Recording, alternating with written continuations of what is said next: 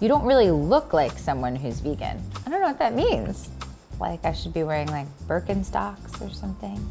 Hi, I'm Natalie Portman and I'm here at POPSUGAR to dispel some common myths about vegans. But humans have been eating meat since the beginning of time. Well, humans did a lot of things from the beginning of time that we don't do anymore, like live in caves, and I don't want to live like a caveman.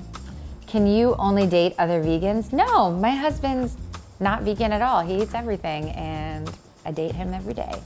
So, do your kids and your whole family have to be vegan? No, everyone gets to decide for themselves because we're all free individuals. Vegans only eat that way so they can tell everyone they're vegan.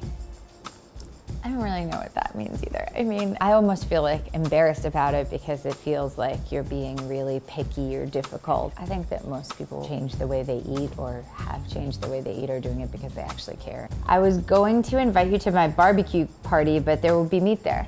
That's cool. I like to hang out with people who eat whatever they want to eat because I think everyone should make decisions for themselves. I could never go vegan. I tried tofu once and hated it.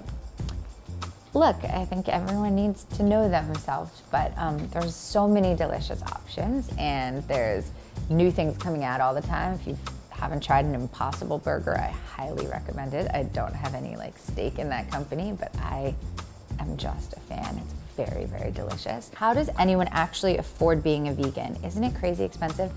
Well, actually, rice and beans are kind of the least expensive things that you can buy, and that's the most delicious, healthy basis, and vegetables too, and lentils and pasta. What if you were stranded on an island somewhere and your only choice was to eat an animal?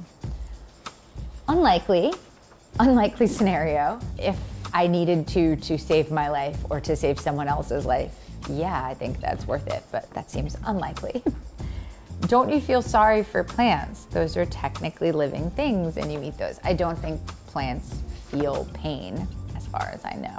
All right, that's the end of the questions. Thank you for listening.